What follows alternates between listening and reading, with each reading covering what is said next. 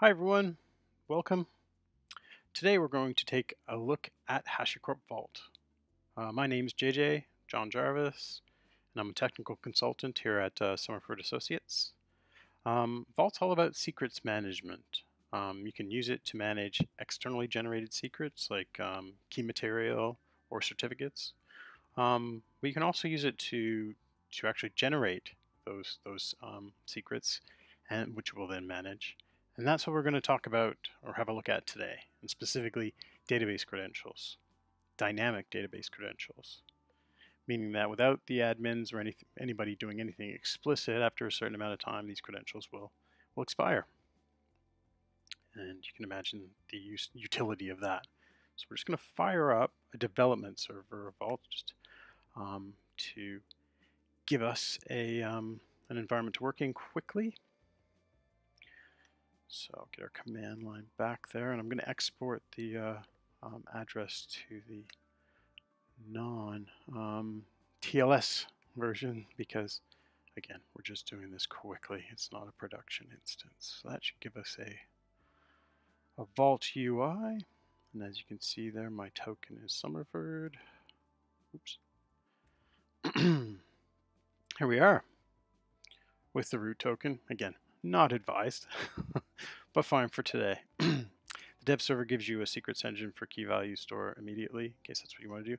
We actually want to fire up the database secrets engine though. So first thing we're going to do is enable it on a custom path. Everything involves a path, demo database. We're going to get some feedback here from binary itself because it's pumping to the command line. Hopefully that's not too confusing for you. But yes, now if we look, we should see, our database secrets engine. First thing we're going to want to do is configure the connection to the database. This is a one-time thing that happens. That's done by the admin ahead of time, basically. I've got a MySQL database in the background. Pardon me while I just grab up the command line. So quickly, you see here, when we're doing the configuring, talking about a path in Vault, reading and writing. We're writing the configuration right now. Importantly, the plugin name is MySQL. There's a bunch of different secrets engines, database secrets engine plugins, Postgres, many others. And the connection is templated here, so nothing sensitive is going to be stored. I set up a database user ahead of time. Note the demo role. So this is an endpoint. This is the only endpoint that we're going to have right now.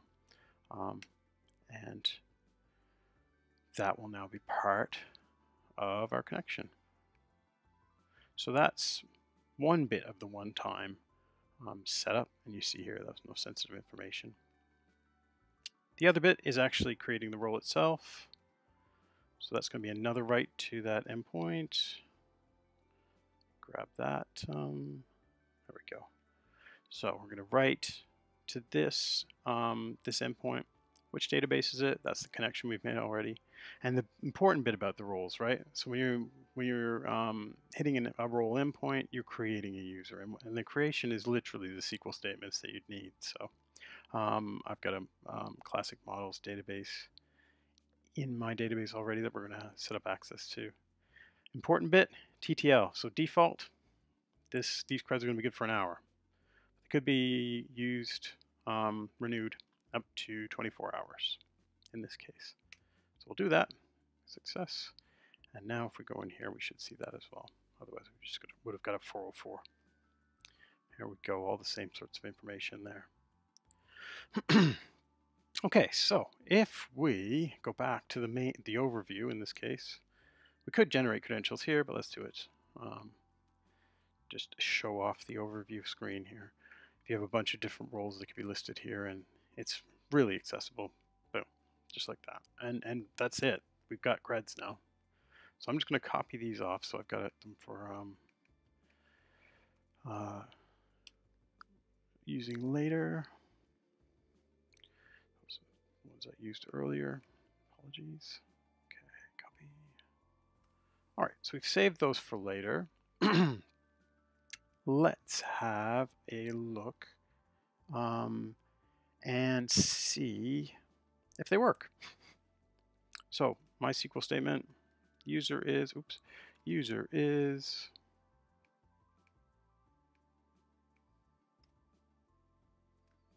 and password is,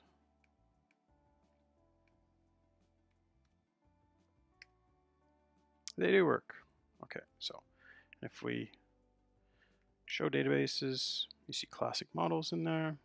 We use that, and we can list all the customers, for example. So that's all working, which is great.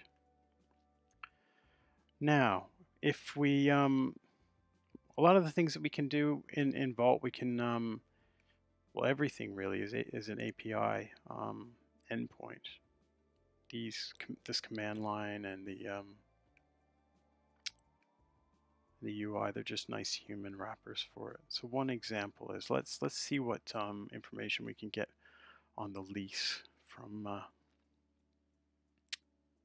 the command line. So again, we're doing a write. This is an administrative endpoint here. Again, we've got the root token, so it's not a big deal. A lot of times, token lookups are available to the tokens themselves, but everything else is going to be privileged. So if we can see here that we generated these creds about 2 minutes ago, because there's 58 minutes left in that TTL. But you notice there's nothing sensitive here. Again, all this information is available in the UI, in this case leases. So there's a lease associated with our token, as I just said, but there's also a lease associated with these creds. Here it is. Not as exact in the UI, but you get the idea. And we can revoke the lease, or we could renew it as well. Renew's down here. Let's revoke it and see what happens. So we revoke that, and now some output there from the binary and the command line. Let's have a go again at trying to log into that database. So I'll just grab my password again. Oops, sorry.